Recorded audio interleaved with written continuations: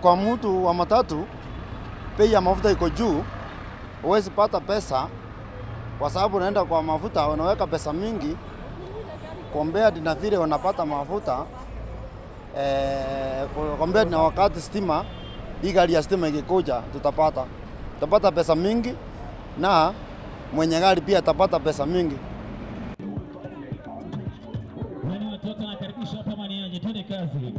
Gari ya mafuta especially wale watu wako na magonjwa kama asthma na kifua inaleta madhara ya magonjwa.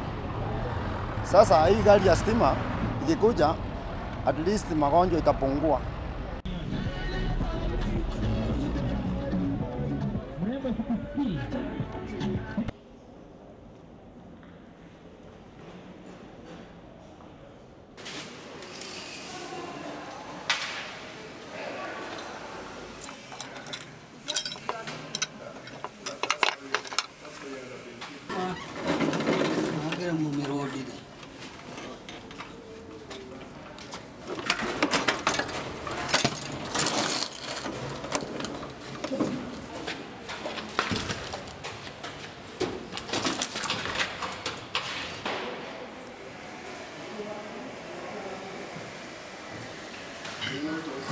Connected as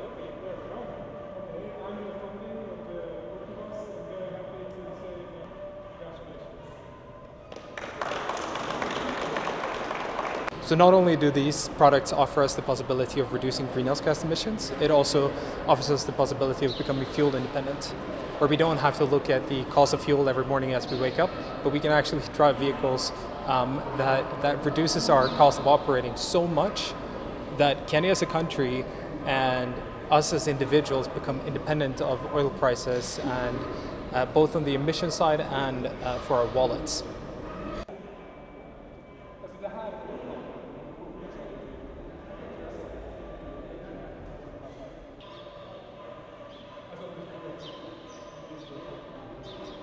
That's why we offer zero-emission vehicles, right? Because putting those products to the market, and that's what this fundraiser is helping us to do, will mean that we can reduce Kenya's emissions and East Africa's emissions towards the targets that has been put there by the Kenyan government and what we need to reach as a global community.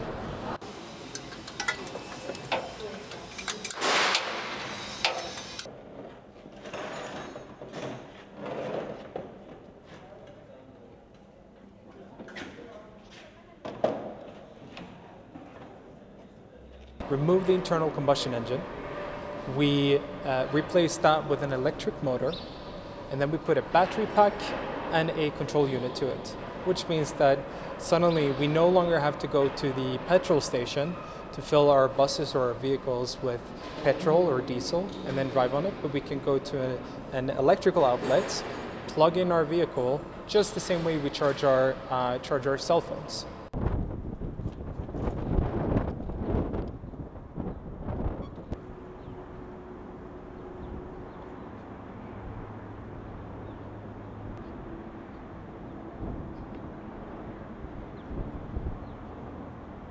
The transport system in Kenya, for instance, that in Nairobi, is blamed for most of the pollution.